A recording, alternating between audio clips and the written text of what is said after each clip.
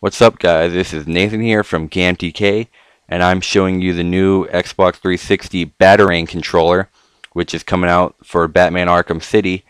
I'm just going to do a quick little run through of it. The controller itself is wired, no wireless, which I actually like. I prefer wired controllers because you don't have to worry about charging them, and you can also plug them into your computer and use them to play on your computer. The controller itself is good, well built.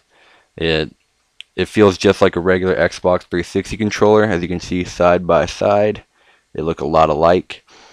The buttons are all, well made. They don't feel cheap like some aftermarket controllers. They feel the controller itself just feels a lot like the original Xbox controller, which I like. The original Xbox 360 controller doesn't feel much different. What's cool about it is the LED backlight display. Click through the buttons and you have 7 different colors you can choose from. And the controller is $50. I got mine from GameStop. Not sure where else they are available at. But the things I don't like about the controller are the guide button is kind of small and it's in the middle of the controller rather than towards the top.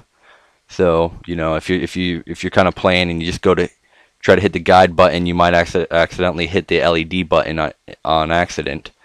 And what the other thing I don't like about it is if you have the old headset, which is like shaped like this, it has the actual little base on it.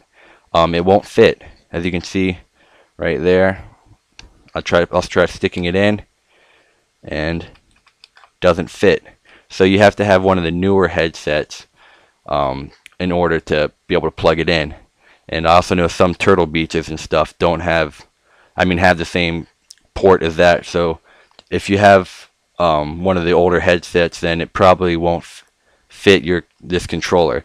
But other than that, it's a real nice controller. Like I said, sturdily built, has a cool LED backlight display, and it looks cool too. That's why I got it. And that's about the end of the video. Thank you for watching, and please subscribe.